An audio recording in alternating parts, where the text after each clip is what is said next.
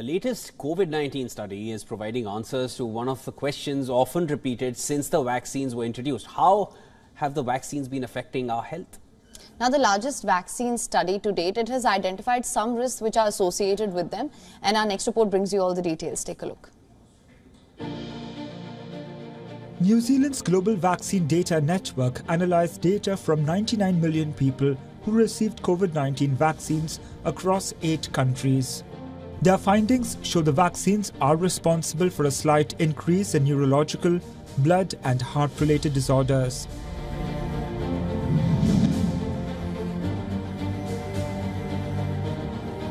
The research says 3 doses of Pfizer, BioNTech and Moderna's mRNA vaccines could trigger myocarditis, a rare condition of heart inflammation.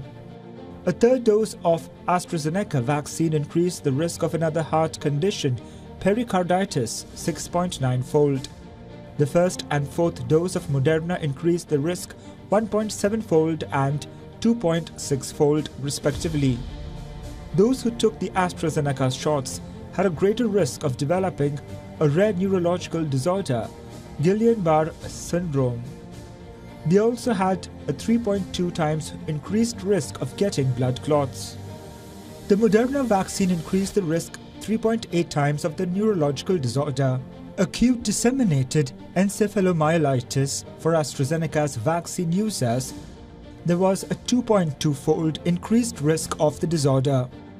The study also warned of several other disorders that need further investigation. However, it emphasized that the risk of developing any of the mentioned conditions are very small. The research notes that out of 13 billion doses administered, there have been only 2,000 such cases. The study also highlights that the benefits of the vaccines far outweigh the risks. Bureau Report, WION World is One. For latest news, download the WION app and subscribe to our YouTube channel.